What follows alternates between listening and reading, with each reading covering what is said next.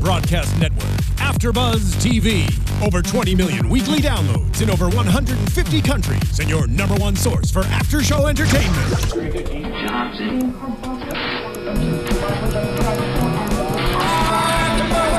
AFTERBUZZ TV, the destination for TV superfans. Producing aftershows for over 300 of your favorite TV shows, interviewing celebrities and showrunners, and bringing you behind-the-scenes exclusives. All thanks to E! Entertainment's Maria Menounos, producer Kevin Undergaro, and internet leader Akamai.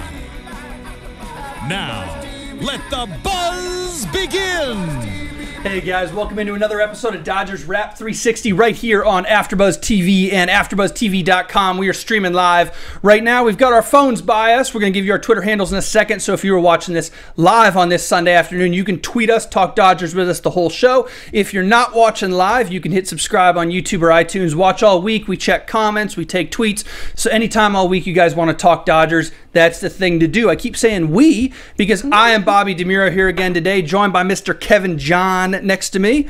I am Mr. Kevin John, as Bobby has said, and I love the comments as well. You can find me on Twitter at HeyKevinJohn. Please keep all your comments, even the critical comments. We love those as well. We love everything. Bring them on. Next to him, Christina Kaplan. Hello, everyone. You can find me on Instagram or Twitter at Tina Cap. And yes, criticism, we like it. Constructive criticism, though. There you go.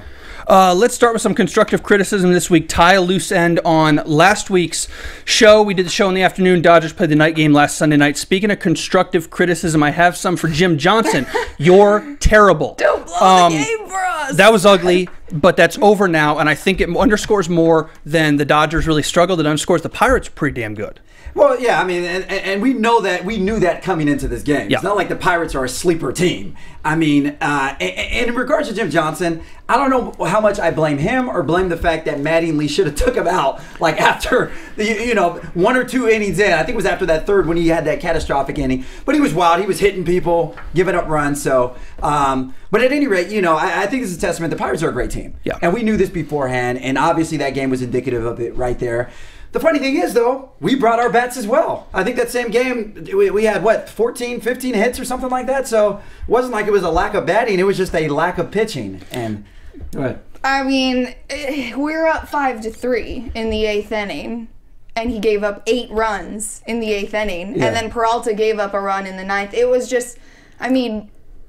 he should have been taken out. I don't know why he was left in. What about after 1 or 2 runs? See, that's the interesting thing. It's the 1 or 2 is the first. After that, you leave him in because you don't want to burn another pitcher. Yeah. So it's his to just mess with. I'm interested in those first couple. I'm surprised he's in the 8th. We talked about him a lot last week when you guys were gone. We talked about him a ton. The closer struggles he has had in his career. Had 1 or 2 good years in the 9th inning and 1 or 2 very, very bad ones.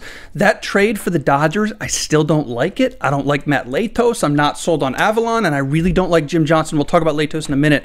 But the Pirates are good. We're going to see him again. If you make the playoffs, you're going to have to see the Pirates, it would appear. Yeah. That's a good ball club. Okay, let's go to this week then. We don't want to take too much time on that, but we did have to wrap that up. We just had to touch on that. Yeah, that's a real bad loss. That was a WTF performance. And it was a real bad way to end a road trip. Testament to the Dodgers, though.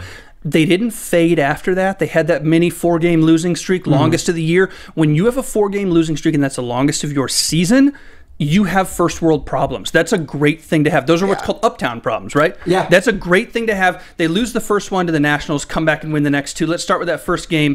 Gio Gonzalez throws a gem for Washington. Oh, yeah. This to me, this whole series, this National Series, Dodgers end up going 2-1. The theme is starting pitching, right? Good starter, good game, you win a ball game. Dodgers did it on the next 2, Nationals did it on the first day, and that's playoff baseball. Good starter, good game, you win a ball game. Bad starter, Brett Anderson wasn't bad, but he wasn't great. It's going to be tough to win a game. Well, sorry. Well, I was just saying the Nationals, that could be a potential first-round guy for us, playoff, you know, team that we see. So it was kind of a good, I guess, test run for the playoffs to see, you know, how we match up to them. Well, you know, you also said another thing, when we have good pitching, or when you have good pitching, excuse me, when you don't have great pitching, you need solid hitting in order to back it up. And you can't get shut out. I think they were shut out the first 8 innings or 9 before Crawford came in and hit that that blast. But, you know, the thing is, you have to have sufficient offense there. And I think this kind of just goes back to a testament to the Dodgers struggling with teams that are above 500. You know, I think they're like, I don't know the exact thing, but I think they're like, I don't know. They have a losing percentage against teams that are actually above 500 winning, and I think this is. And the Nationals are right. I think they're right at 500, or maybe now they are. Yeah, they're right at 500. So you know, it just goes back to that. But they did get 2 of the 3. So I mean, you can't really be all that concerned. But you know, solid pitching, you can have average hitting. Not solid pitching, you need great hitting. And when you don't have any of that, then that's a recipe for catastrophe. So. And we know about the Nationals, seeing them the end of this week, what they did in San Francisco, seeing them last week, what they did at home with Arizona and Colorado. Yeah. Nationals are in a huge funk right now. Absolutely. We didn't know that day 1 of the Dodgers series, so they take a game, but you end up taking 2 or 3 from a good ball club. Nationals are cold right now. The Mets are the hot team in the East. That will not last. It will flip again. The Mets are not going to win 95 games. But even so, you take 2 out of 3 from that. I think you got to be real happy. Game 2, Zach Greinke again. You cannot ask for anything better than what he did in Game 2. And then Game 3 again with Clayton Kershaw. You cannot ask for anything better than what he did in Game 3. Yeah. All 3 of those games are playoff games to me, because you're going to see Gio Gonzalez in the playoffs, and then Greinke and Kershaw are going to do what they do. That was a preview of a playoff series, 6 weeks ahead, and that's a good idea of what you're going to get. Yeah. You know. Well, I'm curious what you think on this. What both of you guys think actually is. Would you, because of Kershaw's struggles in the playoffs in the last couple of seasons, would you, if this were fast forward, we're at first round of the playoffs, we're seeing the Nationals, would you rather start Greinke on 3 days rest versus start Kershaw early on 3 days rest? I would give Greinke to start, and I think so, because just, you know, it's really just. If you look the way that he's played all year, it's really just been indicative of how great he has been, and the fact that he's been able to set the tone. Kershaw, I understand. The last couple of seasons, he has been ridiculously bad. And it's almost like a chip on his shoulder, and you're not sure how he's going to perform. Yeah, no, I mean, you start in the second game, obviously, but still, I would honestly start off with the person that's been consistent the whole year for us, and that's Zach Greinke. Obviously, Kershaw had a rough start this season. He's been in a pretty good groove if you look at the last few months, or post-All-Star break. He's been in a great groove.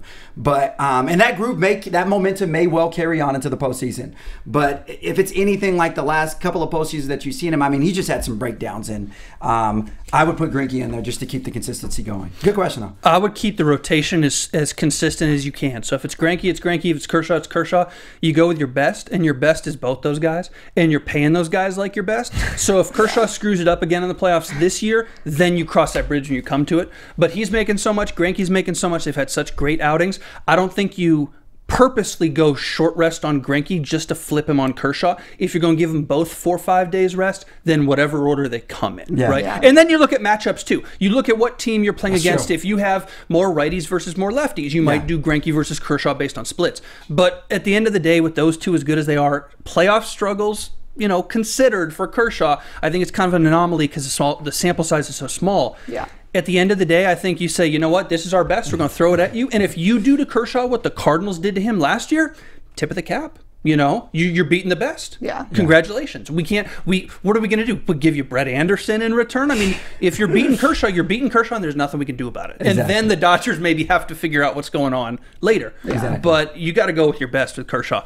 Him and Greinke both phenomenal. The Tuesday game that the Dodgers won 5-0, 3 scoreless innings from the bullpen. Yimi Garcia with 2, Luis Avilan with another. Yimi Garcia's been a bit of a revelation this week, coming back up from AAA. Yeah. Does he have your trust, or is it just another bullpen guy not named Kenley Jansen? I wouldn't say that I have full trust. I would give my full trust in, honestly, anyone really in our bullpen right now. Not even Kenley or JP Howell? Kenley, yes. JP Howell is a little inconsistent for me. He has been lately, yeah. Kenley is probably the only steadfast guy you can really count on every time for the most part, but I just, our bullpen, it's just, and you said we're going to get to the Latos thing later. It's hard. It's hard because really we have the talent. I was talking to you guys before the show. We have the talent on the rest of the team. It's just the bullpen. I mean, you could almost say it's the worst bullpen in baseball. Ooh, let's not. I'm about to say let's not go that far. No, based off the supporting cast of our let's team. go. Like, Let's go. I mean, even looking at the numbers, if we're talking about the elite teams, it's a terrible bullpen. Yeah. In baseball, that's no. what I mean. I'm not yeah. saying obviously the bad teams, but I mean of the top teams, we're so on the bottom with the bullpen. It's just hard. Yeah, and honestly, I'm just gonna say, as a fan, there's really only one person that when they bring in to get the save, I feel a sigh of relief. Like, you know, there's no stress. That's Jansen. And that's not to take anything away from JP or anyone else, but I just feel that as far as consistency and showing consistency, Jansen has pretty much been the man. And that's not to say that, once we get further and get into the playoffs, that some of these other guys won't step up. But it's kind of difficult to. It's kind of difficult to have your faith and confidence in people that have shown inconsistency. And, I'm going to have to somewhat agree with Tina on that, even though I don't think we have the worst bullpen in the MLB. But, outside of Jansen, I am a little concerned. I'll say that much. JP Howell's been struggling a little bit lately. Chris Hatcher is back off the DL. You going to get anything from him? Former catcher, just like Jansen. Hadn't had the year we expected him to have, especially coming from Miami. Is he going to be... I don't know, a dark horse down late? Or do you just say, you know what, let's throw everything against the wall? Whatever sticks, sticks. Well, he pitched a couple innings yesterday, or was it what day was it? I didn't actually see, but my brother was telling me that he looked decent. He didn't look, from coming back from the DL, he looked okay. So maybe there's something there. Maybe I guess we just, like you said, kind of have to throw it to the wall and see if it sticks. Kind of can't really predict what's going to happen with him, but we can hope that it could be a good extra arm in there. And I think it's too premature to really make a strong assessment on it. I think, we have to see a little bit more, but he did look decent in the outing. And, like I said, through more reps, through more save opportunities, we'll see, what he has to show. But I'm not going to sit here and say, I feel confident and relieved with him. Obviously, it's I'd have to see a few more innings before I make my accurate assessment. One thing on Yimi Garcia, 43 2/3 innings. He's only allowed 43 base runners, which is noteworthy. Struck out 56 against 9 walks. So you might be seeing a guy who becomes your 8th inning guy, where Jansen's the 9th. The Dodgers haven't had a true 8th this year. They've kind of piecemealed it. Howell, Rodriguez, when he was here, they'd go matchups. Howell would face a batter. They tried to go with Hatcher. They tried to go with even Juan Nicasio at times. They really tried to go with Peralta, and that didn't work. Yeah. Yimi Garcia might be the 8th inning guy, and also he's a little bit of a length guy. He'll throw 2 and 3 in an outing, and sometimes you need that in a swingman, and sometimes you really need that in the playoffs. How many playoff games you see go 11, 12 innings, and you need one reliever who's really going to hold it down for 2 or 3 innings versus these 1 inning pop and gong guys. I was going to say, I know this is not common with Jansen, but how do you feel about Jansen doing the 2 innings? Never, ever, ever, ever, never. And I know old school people. This is why I get amped up about this, because old school people. The Tim McCarvers of the world, who baseball has passed them by. I'm sorry, it has. The old school people will say, well, back in the day, guys used to throw 3 innings a day out of the bullpen. Yeah. Well, back in the day, they weren't throwing 98 miles an hour. And back in the day, they were blown out for the next 3 days and they couldn't get used. Jansen, especially because he has such a defined role, I want him throwing 20 pitches every time he needs to throw. And if he ever goes out, and you see this with closers a lot, if he ever goes out and gets work and the Dodgers are losing 10-0 and he hasn't worked in 4 days and he goes and gets an inning, if he gives up a couple of hits, couple of walks, throws about 25 pitches, they'll pull these guys. They will pull closers in the middle of innings. You'll say, wait a second, don't you want him to finish it? No, I don't care. We're already losing, whatever the case is. I need him fresh for tomorrow. With Jansen, because he's so automatic for the 1, you're always planning, I got to use him tomorrow. I got to use him tomorrow. I got to use him tomorrow. And then you use him until you don't because you're losing or you're up by 8 runs. Exactly. That's the one guy I want to stick to 1 inning. And then Howell is maybe the one guy, that I want to stick to 1 batter. He's a good lefty guy and has been a good lefty guy. Yeah. Everybody else, I think Yimi Garcia is maybe your extended guy, but Jansen, absolutely not until you get to the World Series, the NLCS, the rules kind of get thrown out the window. Yeah. But up to that point, and you really got to go deep in those series to do it. Yeah. First game of the NLDS, dude's throwing an inning. Absolutely not getting extended. You're not extending him 2 innings because then or more. You're going to lose him the next day. What happens if he goes 2 innings, you win the game, you look great, and then the next day you're up 3-2 in game 2 of the division series, and you got to bring in Juan Nicasio because Kenley Jansen's not available. You know, that's the risk that you run. Yeah. No, I totally understand what you're saying. I totally understand. It's you don't want to overuse him, especially when you depend on him. day after day. I would say look at the Giants with their starter with Madison Bumgarner, but he's still having a phenomenal season despite throwing almost 300 innings last year. So shows you what I know. But I mean, with relievers, it's different. Relievers, and he came in as a reliever in the World Series too, just to cement his legacy. That's probably like the most gut-wrenching moment. Is at least, I mean, I can't imagine what it's like to actually be on the mound. But as a fan, I remember like it is maybe a 3-2 game in the finals or in the playoffs, and you're holding your breath every time he goes to pitch. So you want somebody that you might not have to hold your breath as much, and that's definitely Kenley Jansen. Yeah, no, at that time you go with your best pitcher. And that's the other thing, and the Dodgers would never do this, but this is an interesting discussion because it's kind of theoretical. Roles are so tightly defined in the bullpen now. The closer has the 9th. The setup guy has the 8th. Look at the Nationals. Papelbon has the 9th. Storin has the 8th. Yeah. No questions. Yeah. The problem with that is your best reliever often is your closer. Not a lot of guys have that fireman in the middle. And your best reliever is your closer, so you only want to use them in the 9th. But sometimes a game needs to be closed in the 6th.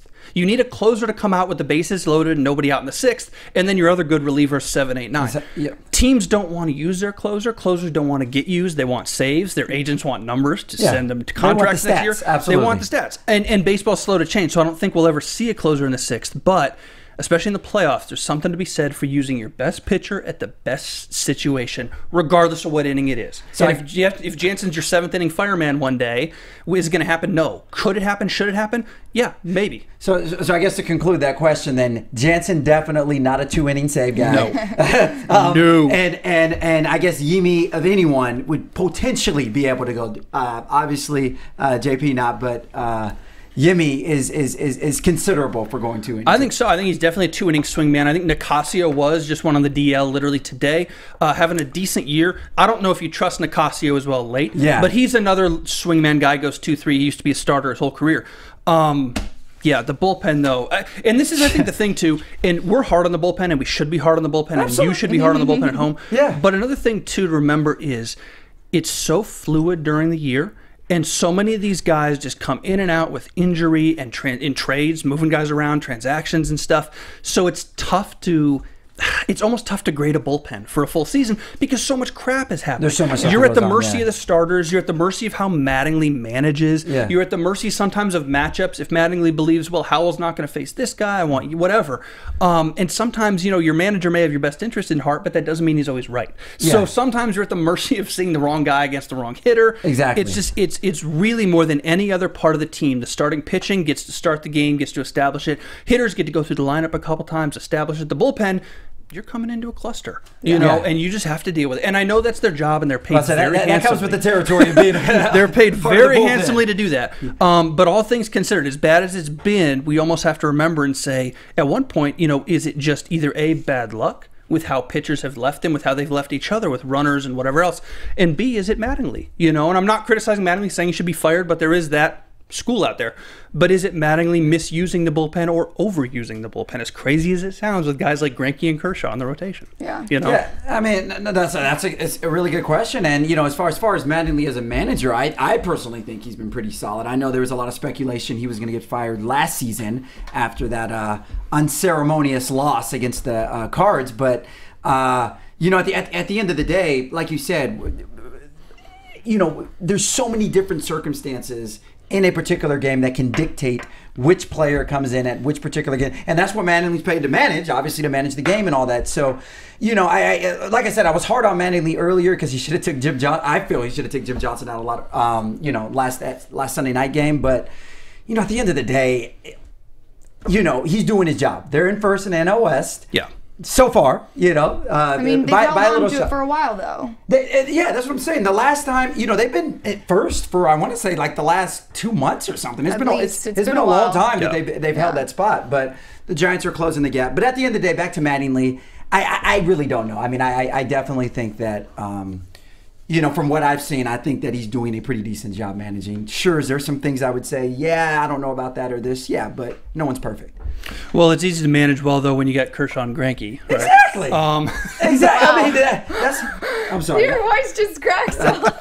That's how excited I get about. He's very passionate about it. Well, I mean, what other? If you go across the MLB, What two other tandem starters would you prefer to have? Let's talk about the team you just saw. I'm not saying prefer, but another manager who has another great rotation and is not doing it as well as Mattingly is Washington, Matt Williams. That rotation's phenomenal. They got a lot of problems. They don't hit. Their bullpen's been weird. Juice Doran's kind of screwed up a couple times this last couple weeks. The Nationals are scuffling a lot, and they have a great rotation. Yeah. You know, you saw Jordan Zimmerman on Thursday or Wednesday, phenomenal game. Gio Gonzalez threw a great game. Steven Strasburg, the Dodgers didn't even see him. You know, Max Scherzer, phenomenal. So you got a really nice rotation in your 58 and 58. Yeah. Yeah, I mean, they're in somewhat of a funk right now, but like you mentioned earlier, Bobby, that could change. Yeah.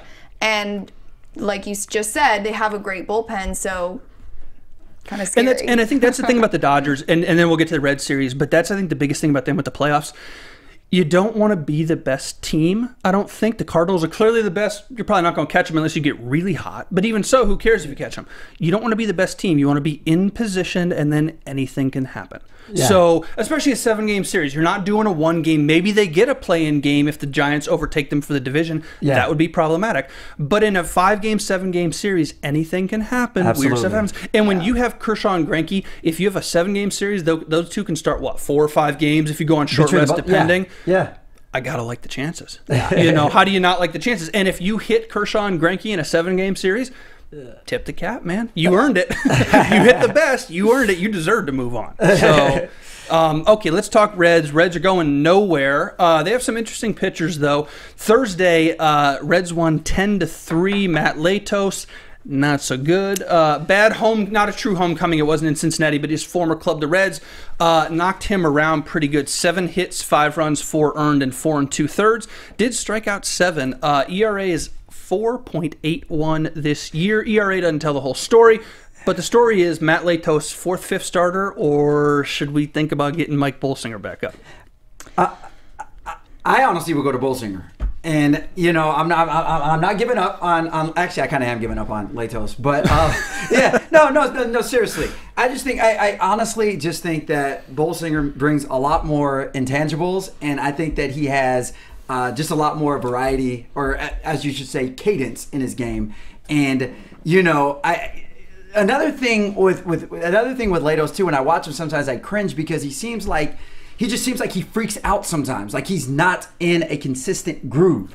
And you kind of, I don't know if it's bad communication between him and the catcher or what's going on, but sometimes he just does not seem like he has control of the game. And that's a concern of mine. But, you know, that's my opinion. I mean, I think Bolsinger most definitely needs to be on the roster. I would say in Lato's spot, switch them, flip them. I mean, I would put much more faith in Bolsinger than what I've seen in Latos. And I realized the Dodgers didn't want to give up, you know, Seager and who's our other Julio Urias. Yes. Our especially not for a guy like Latos. Yeah. Well, that was what was on the table for David Price or Hamels, right? Or somebody theoretically. Yeah, absolutely. So, and I get that they don't want to give up their young prospects. I get that, but I mean, luckily we didn't really give up much for Latos, but I just don't think that it was a very good acquisition. Go ahead. Yeah, no, and I was just going to piggyback off of that. You know, like you just stated, ERAs don't say everything, but, you know, if you just look at their ERAs, Bolsinger this season, 2.83, Latos, and I know he's only had a few chances, but 6.75. Yeah, he's been bad, and he was real bad in Miami, too. That's only his Dodgers numbers. Here's my thing with Latos. You acquired him for a reason, so they're going to go with him another couple times, unless he blows up. If he really blows up, maybe you see something. But him, Jim Johnson, you're going to see these guys keep running out there a little bit because you acquired him for a reason. Yeah. But the thing with the Dodgers, and this is kind of weird because they're a winning team and they can win right now. You know, we talk Red Sox on the other show on this network. We talk about a lot of bad teams. And bad teams right now ought to be gearing up for 2016. And this is audition time. And this is bring up the young guys. What do you have for next year? Exactly. The Dodgers are in a weird position. They can do that too with Bolsinger. He's already auditioned. He's earned a shot next spring. Absolutely. You already know what he's got. But you can bring him back up. You know what you're going to get. You're going to get 5-6 innings, couple runs, you know, on average. Yeah. And you can almost audition him and get him ready for next year while still winning this year. And you almost come to that scales where you have to figure out, is it better to have Latos the veteran because maybe he'll turn it on? Or is it better to have Bolsinger, audition him, and you're using him for next year? Come playoff time, I don't know if you want to keep Bolsinger. Maybe you do. but he's an interesting guy who's, I think, earned enough trust and maybe deserves a shot. I just don't think he's going to get it for at least a couple other turns. Yeah. What about Urias? I heard rumors. So he just had surgery on his eye. On his eyelid, he did, because he had a tumor as a kid. Yes. Yeah. And I heard rumors that the Dodgers had him get the surgery now so that he has time to rest and they might pull him up for playoffs. Do you think that would be possible? Unbelievable, because the kid's 20 years old. Urias is... Do you think that would be a good idea? You know what? There's something to be said, and a lot of teams have considered it, and teams done it before. Bring up your young studs. I believe the Blue Jays did this with Marcus Stroman. Bring up your young studs who are starters. Put them in the bullpen and let them learn in the bullpen in short stints, and let them throw the hell out of the ball. And Urias can throw the hell out of the ball. I don't know if they do it with him. I almost would rather they didn't, because he is, to me, almost going to be maybe Fernando Valenzuela Part 2. Wow. He's, a Mexican-born pitcher. Dodgers scouted him when he was 15 years old, signed him at 16. He's already in Double-A. Had he not had that surgery, to the surgery on his eyelid, which he came out of fine. He's been thrown in rehab just fine. Yeah. But had he not had that, he might be in Triple-A right now as a 20-year-old. So the time could have changed. But that guy... we will talk about at the end of this year, because I believe he will be in the rotation to start next season. Wow. The question is, do you then put him in the fire now? You could put him in the fire, he could do well, and you could have an ace next year, and that's ace number 3 or number 2 if you lose Greinke.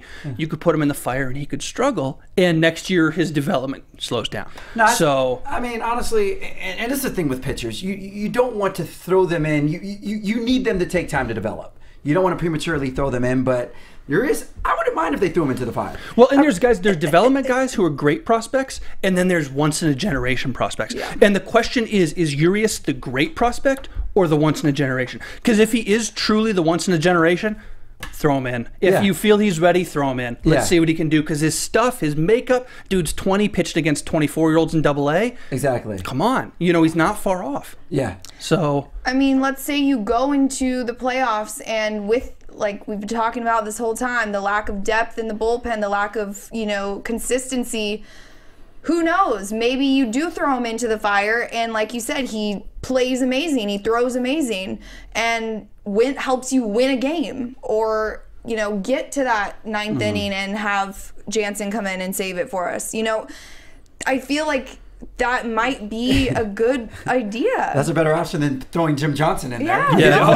He will not do worse than Jim Johnson. No, Jim Johnson. And he's got length like Garcia, and even more than Garcia, because Urias is starting. He's got length. He can go 4 innings. And Yimi, actually, I don't know if you mentioned it earlier, his last 3 appearances, he hasn't given up a run. Yeah. So short, small sample size, but building trust. Yes. Urias, I feel like we're getting excited about something that will never happen, but it certainly must be on the table in Andrew Friedman's office to say, even just ask a question. Hey, what do you think about this? Exactly. Probably shot down real quick, so whatever. But it's interesting. Let's just say that. I don't think it's outlandish or too far off to predict that happening. Yeah. And we will certainly be talking about him next year, without a doubt. Yes. Okay, so let's talk Friday. Latos, not so good. Bullpen blew up a little bit again. Avalon and Baez allowed a couple innings after Latos. Friday against the Reds, Dodgers win 5-3. Alex Wood, 6 1/3, 5 hits, 3 runs, 3 walks, 3 strikeouts. That, ladies and gentlemen, is what a 4th and 5th starter is supposed to do. Right? You're in a game, keep it close, you get a couple more runs, you win the ball game, congratulations. Go about 6, give up about 3. I can't complain about that. Yeah, no, I 100% agree. I mean, obviously they're supposed to come in, they're not supposed to try to win it, but just sustain everything where it's at. And they're extremely solid, and I know a lot. We've been talking a lot about the pitching, obviously, because once you get into the postseason, that's what truly matters. But I just want to say, I think offensively, the Dodgers have really been pretty solid. They had Puig's coming back, absolutely. Coming, and even when they got blew out on Thursday against the Reds, I did still see some somewhat of some sparks offensively. So I think that it's good that we're putting the emphasis on the pitching right now, because that's what's going to sustain you, especially in the playoffs. But I don't want us to lose track of the fact that the bats have been swinging as well pretty good. So, and we'll talk about bats in question, but that is a good point, because we do need to talk about Puig. We got to give him his due. Real quick, Saturday's game, Dodgers win 8-3. Anderson does what Alex Wood did. 6 innings, 3 runs, move it along. Dodgers have 4 home runs on Saturday, all solo, I believe. But hey, 4 home runs is 4 home runs. This club hits it out of the park. And they're coming around. Sunday now, the game that just ended 2-1. Dodgers wins. Zach Greinke wins his 13th. Zach Greinke also hits the game-winning home run in the 5th inning. And back-to-back action. Back-to-back with Jock. That guy, Anthony DeSclafani for the Reds, can throw the ball. He's going to be a real nice pitcher. But the Dodgers did enough. They got to him. DeSclafani is a young guy who could be a playoff pitcher on a good team, right? So that's another. It's not a playoff team. The Reds are not as good. But it's a test. A good young guy like that, and the Dodgers did what they had to do. They did enough. So that's a decent win. On the week, they go 5-2. Can't hate that. Not bad. You cannot hate going 5-2. A couple quick questions for you guys, and by quick, I mean we're going to take about 20 minutes. First things first. Yasmani Grandal's shoulder. He is day-to-day, and the catchers have stopped hitting. In the last 7 entering Sunday, Grandal and A.J. Ellis are 4 for 23, 5 strikeouts, just 2 RBIs. Are you worried about offense from the catching position because Grandal's been so good, or do you just need them back there to work with pitchers? I'm worried. And, I'll say that. I know A.J. Ellis is obviously the veteran, and I know that he's good with working with pitchers. We've seen him defensively in the past. His hitting is atrocious. Yeah. I mean, I've never really, since he's been with the Dodgers, I haven't really been impressed with his hitting. He's one of those guys that, maybe any particular game he can give you maybe 1 for 4, an RBI double or something, but I'm really concerned with that because you really need all your bats heading in. I mean, you just can't be. You can't have anyone on the roster that you're like, okay, that's just a throwaway for the the upcoming person. So as far as hitting is concerned, yes, I'm 100% concerned with Ellis particularly. And on the road, you need everybody you can get, right? You struggle on the road to hit sometimes. I will say this about A.J. Ellis. He's hitting .210 this year. He gets on base at a .325 clip. Jock does this too. Dodgers have a lot of guys who walk. They lead the National League in walks. So even if they're not getting hits, a lot of them are still getting on base a lot better than we think, which is still a good thing. And Adrian Gonzalez is going to drive him in. Adrian Gonzalez, Ethier, those guys are going to do what they do. So I'm with you on that. This is a bad week. I'm more worried about Grandal's shoulder. If he's not okay, A.J. Ellis is no longer, and really kind of never was, an everyday catcher. So Grandal's loss is the Dodgers' loss if he has to miss serious time. I hope he doesn't go on the DL. But that's a serious thing if they lose him. He's an all-star this year. Speaking of DL, one who came off the DL, one Justin Turner. Scale of 1 to 10, the only acceptable answer is 100. How glad are you Justin Turner is back? Oh, my God. I can't even put it into words. The answer is 100. 100. No, the answer is 110, okay? Yes. I mean, if you're not happy that he's back, then you're not a true Dodger fan. You haven't been paying attention for the last 4 months. No, thank goodness. So that MRSA thing was more serious than we thought it was. Weird. It was, no, I thought it was, what I had it wrote. It was MRSA, right? Wasn't it MRSA the infection he had? Staph infection. Yes. Yeah, but those can be very serious sometimes. Those are nasty. And it seems like that's what it was with him. Yeah, I mean, went to the damn hospital. Highly contagious too. Yeah, that's why. That's a weird. Those aren't. But he's back now. He's still, I would joke and say he's still alive, but those things kill people. They legitimately do. So that's. Well, we're happy he's alive and well. And also, there's an energy that he brings to this lineup too, and and you see it on the lineup when you're at the games. You see the fans love this. He's fiery, no pun intended. Yeah, that fiery orange hair. I'm telling you, those locks. I think him and Greinke are having a contest who can grow the hair the longest. But at any rate, obviously glad to see him back in there. He's been very solid and consistent for the most part. As he comes, so goes Howie Kendrick. Hamstring strain sends him to the DL. Not good. Yeah. Not good. And the thing about Howie is that, I do want to say this, and this may be a little controversial because I know that, he's had up and downs this season, but... Be careful because Jared loves Howie, so be careful what you say. Actually, no, this was actually going to be in defense of Howie. I was going to say something good. I feel that Howie has actually been pretty clutch for us. And when I say clutch, in the later innings, Oh, yeah. I don't know how many walk-offs he has on the year, but I know it is multiple. And, he's really just brought in that seasoned veteranship to our team. So I really like him in the later innings. He's been there before. He's played a long time, and he's clutch. So I'm a little hurt that obviously he's going back to the DL. But at the end of the day, we have other people that can step up in his absence. So I'm not too concerned. I mean, it's a tad worrisome because hamstrings are always a difficult injury. Whether, I mean, strained, okay, yes, that's not too serious, but it can quickly go so serious, and then we lose him for 30 days or, God forbid, the whole season, the rest of the season. Well, yeah, and 30 days now is almost the season. That's the issue. Pretty much. So definitely worrisome. I guess we'll have to wait and see how he does after these 15 days. Yeah. Hopefully it's just a quick rehab, but... It wasn't for Puig. That's the other thing. It lingered for Puig earlier this year. Hamstrings are, I think, one of the worst injuries in sports to get better and to, recover from. And in baseball specifically, it's the start and stop. Yep. You don't do anything, and then you move very quickly for 4 seconds. Exactly. That's the scary, absolutely. We'll have him back by the World Series. That's optimistic. Talking scary, let's talk Jock.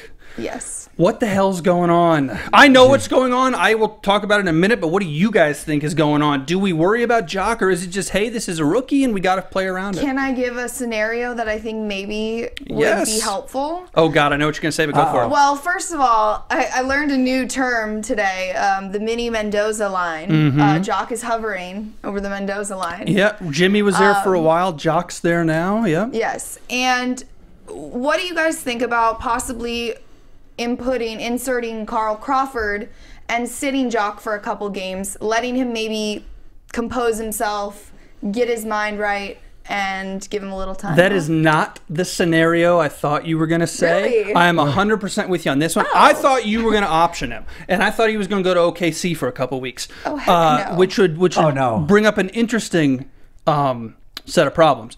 But no, I think you should absolutely sit him. I think you start platooning him. And because Crawford has been hot since he's been off the DL. So, okay, give him a little time to sit down and cool off so that, he can maybe figure it out before the playoffs. Yeah. I mean, at the end of the day, it's like this, guys. The kid's a rookie. Yeah. All right? He's a rookie. I understand the expectation. I understand everyone wants him to be this incredible, force that he will be later on. I understand we gave up Matt Kemp for him.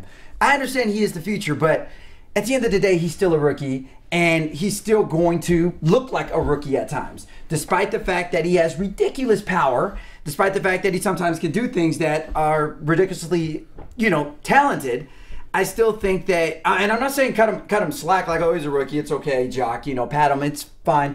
No, obviously, we have to sit him a few games, do that, but I don't think we should push the panic button or freak out. We still know what he's capable of doing. And I think right now it's really all, like Vince Scully said earlier, it's really, I think a lot of it's mental with him. Yeah. And I think he's in his head, and which is another beneficial reason to sit him for a little while for him to clear that. But at the end of the day, we know what he can do.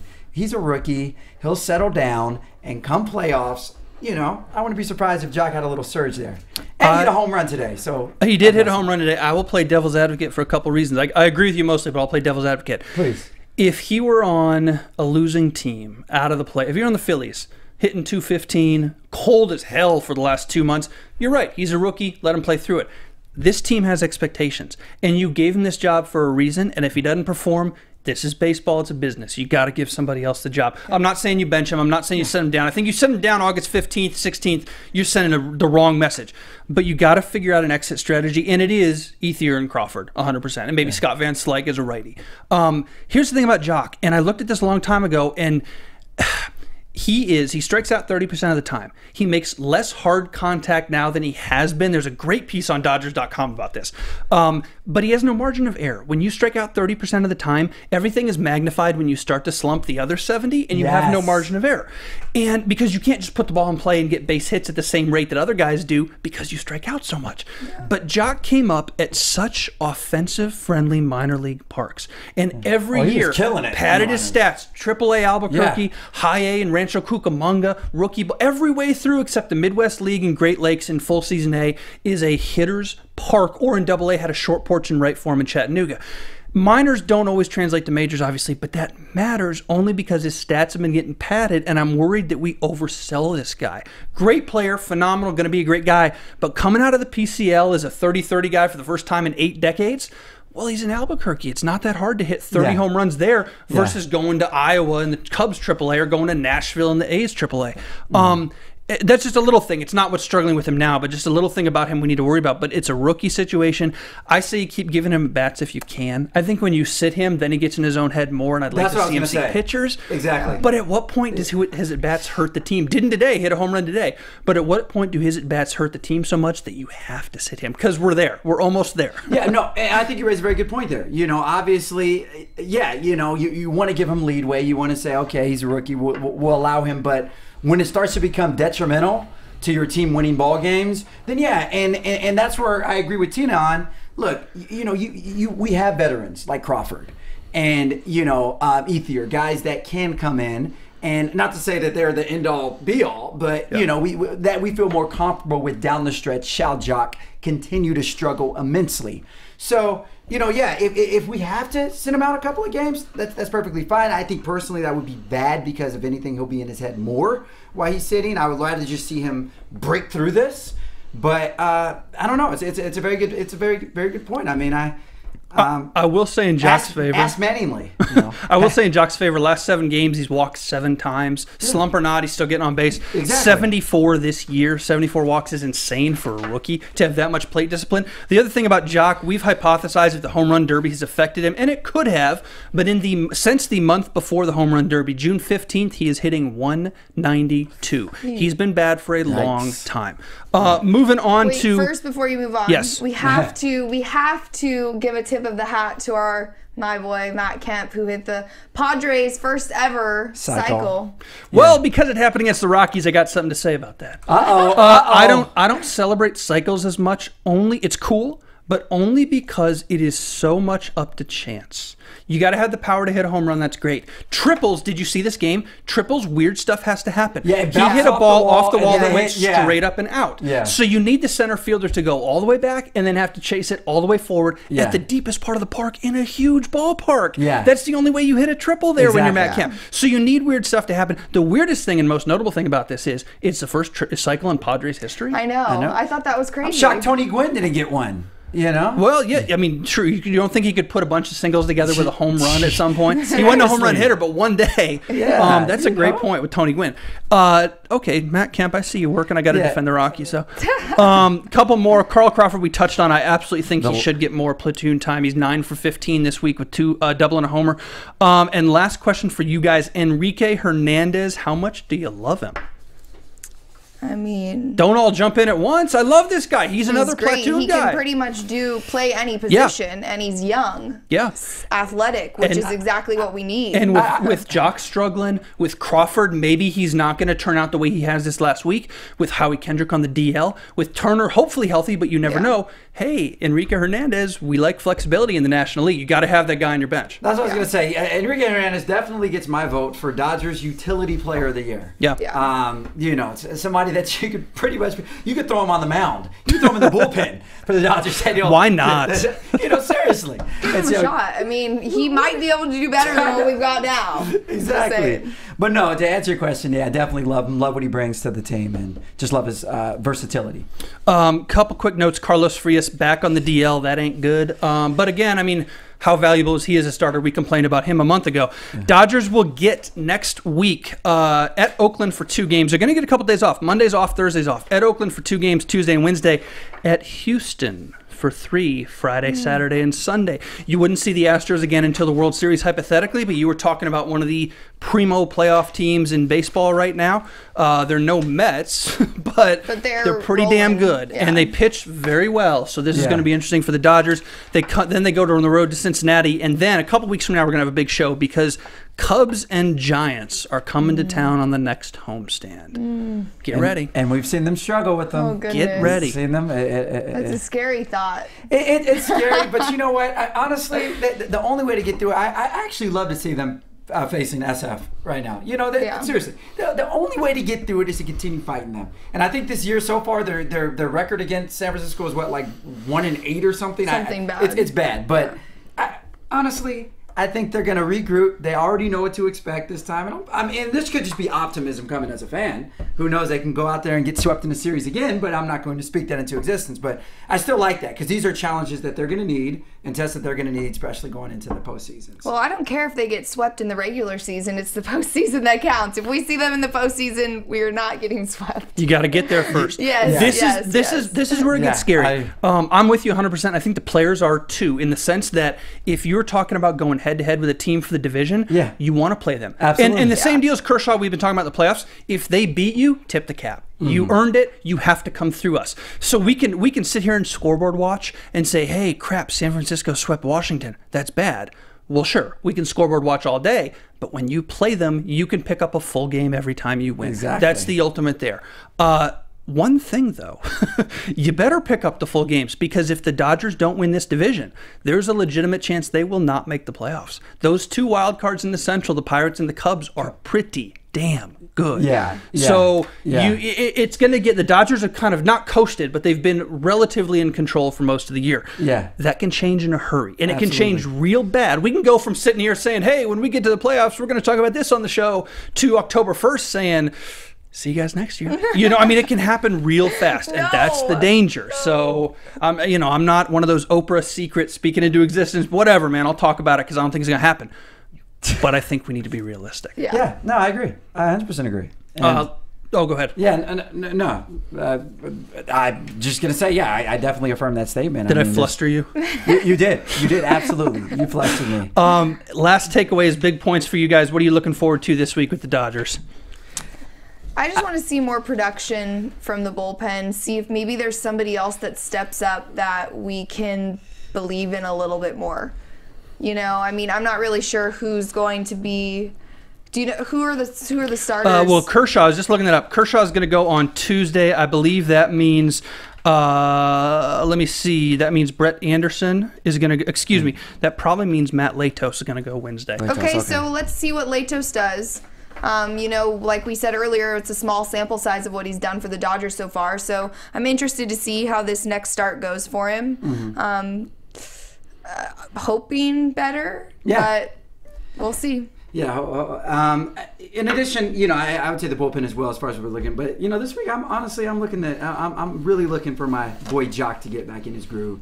I would love to see him, you know, start making better contacts, start making better decisions. I mean, his plate discipline has been pretty good, but I would just like to see him, you know, getting more hits and getting out of his head more, and getting the ball onto the field more, or out of the park more, you know. So that's really what I'm looking for. And, you know, who else? I'm also looking for Howie to hurry up and get off the DL as well. Hopefully this is a good week of rehabilitating. And you know, more excitement. I will say too, I like the 2-game American League Interleague only because it lets you set up off days. So the bullpen's going to get an off day Monday. They're essentially probably going to get an off day Tuesday too, with Kershaw going. So, and with another off day Thursday, 3 out of 4 easy days, and Latos whatever on Wednesday. So you set up that bullpen for the next couple of weeks. I will say this: we are very critical about the Dodgers because we go in very, very deeply. They're 67-51. They went 5-2 this week. We're bitching a lot. I think it's all legit. We're not ticky-tack. But let's look at the big picture too. 5-2 on a week. Pretty damn good. I'll take it. You know, pretty damn good. Christina, if they wanted to tweet you, where could they find you? You can find me on Instagram or Twitter at Tina Kap. You can find me on Instagram or Twitter at HeyKevinJohn. And I'm on Twitter at Bobby DeMuro. That's it this week on Dodgers Wrap 360, guys. We'll see you in another 7 days. We got a guest coming in next week. I won't tease that yet. We'll leave it as a surprise. It's a good one, though.